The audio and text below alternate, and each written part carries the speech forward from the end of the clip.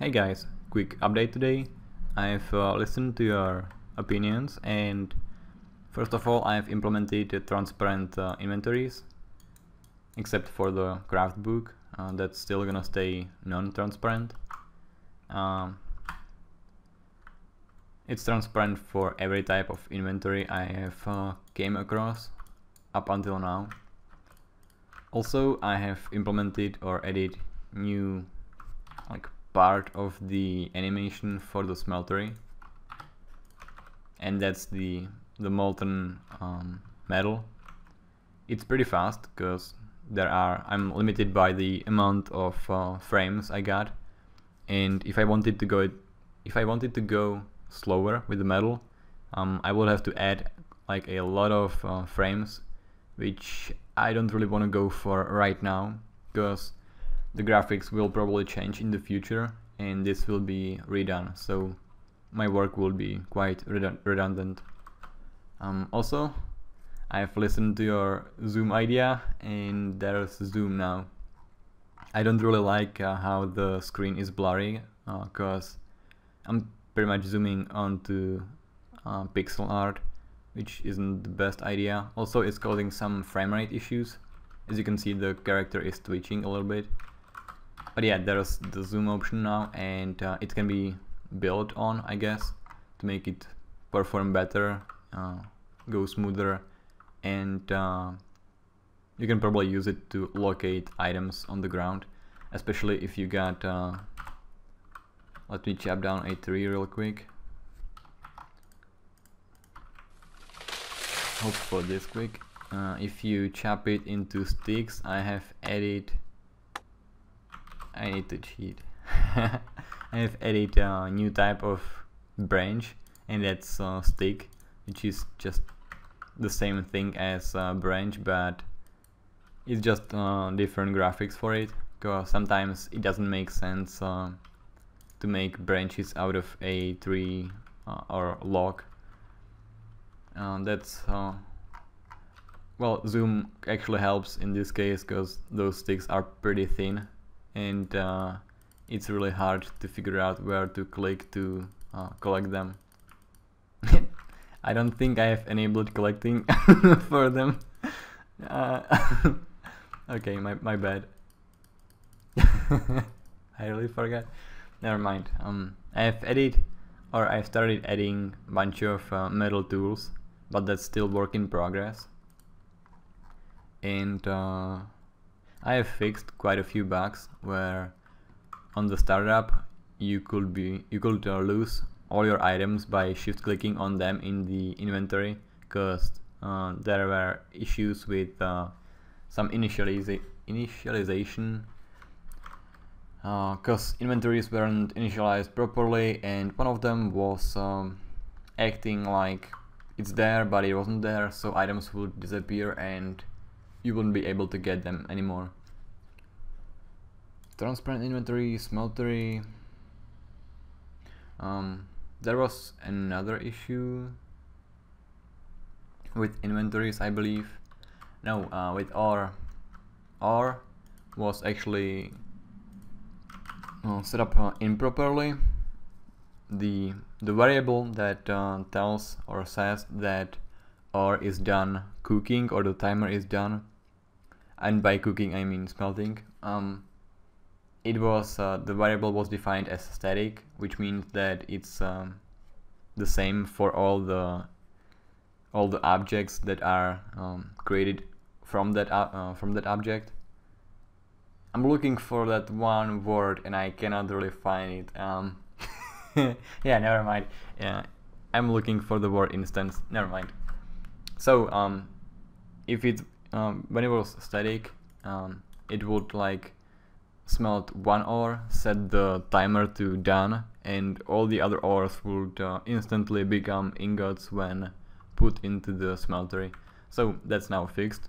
Each instance of that object has its own cooldown or timer for smelting or firing, because the issue might be common with other classes like bread dough and even ingots. Nope, not ingots, never mind. Alright, that's all I've added. And what's next? About the zoom, I'm not gonna go into optimization right away. I want to continue with metal processing. I want to get into the blacksmith furnace, get it done, so you can actually craft all the metal tools. Sticks are ready for that. Did I just... How did I grab it? Come on. Yeah, I guess the image or the image is too small, but sometimes I'm able to. Huh. It might have something to do with the zoom. Yeah. The mouse click is being detected improperly. With the zoom you get actually many problems. You need to move the screen a little bit according to the scale of the zoom. So you need to always try to center onto the character. Also, one other thing I've done, I've noticed that the screen isn't centered directly onto the center point of the character, so it was centered onto the top left corner where the image for the character is, and so I've moved it to the center, which is around his chest. I guess I'll have to fix the mouse pointer detection, click, whatever you want to call it, for the zoom, as I need to scale it the same way I've scaled the screen centering thingy. I really like to use thingy because when I run out of the words you can put it anywhere. That's like the word only. You can pretty much put it anywhere in the sentence and it's gonna somehow works magically. Alright, blacksmith furnace. When I'm done with that, I'll be able to craft all the metal tools, so I will have to add all the metal tools. I'm still thinking about how to go about that, because it's like a lot of recipes and I'm kind of thinking about changing the crafting system a little bit. Not the front end, but the back end, which means you're not gonna really notice it in the game, but from the programming standpoint, I want to make it easier for me to implement, because right now it's pretty fast, but still not really the best stuff I could go for, I think. I get just this gut feeling that I could go for a better solution. So I'll look into that. When I'm done with this stuff, I'll revisit all the timers for actions that require tools, and I will increase them, and I will add some kind of modifier for the tool you're using. So I want to like penalize or make it longer, make the Stone Age tools like take much longer time to do the action. So chopping with stone axe is gonna take much more time than with metal axe, and I want to make some sort of difference in between the types of metal. So right now this is copper, this is tin, this is iron, and this one is bronze. So I want to make these a little bit faster than the stone axe, iron faster than these, and bronze of course faster than this one. I want to make that's usually in other games. I want to make the player feel the progression, and what I want to go for is a lot of content that's gonna make you feel like you're gonna want to spend a lot of time in order to progress just a little bit, because that a little bit is gonna help you a lot. I'm not gonna go into details right now, but I'd like to go further than the metal age or whatever you want to call it. I want to go like into electricity, maybe. I'm still thinking about that.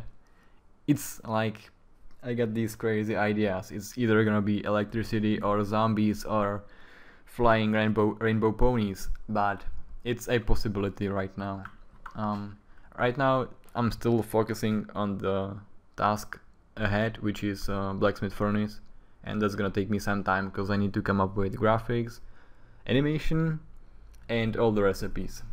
So, hey, exactly 10 minutes. Cool. I wanted to thank you for your ideas. I appreciate that. And god damn it. And see you guys next time. Oh yeah, I nearly forgot. You wanted me to show a little bit of code every time. So these changes were kinda broad. So I'm gonna go for the scaling. And this is actually the method that detects mouse wheel, and this is zoom in, this is zoom out, and you can see I'm capping the zoom to certain amounts or values just to make sure that it's not gonna go indefinitely. That would be kind of weird. And the scaling works like, there's the draw method.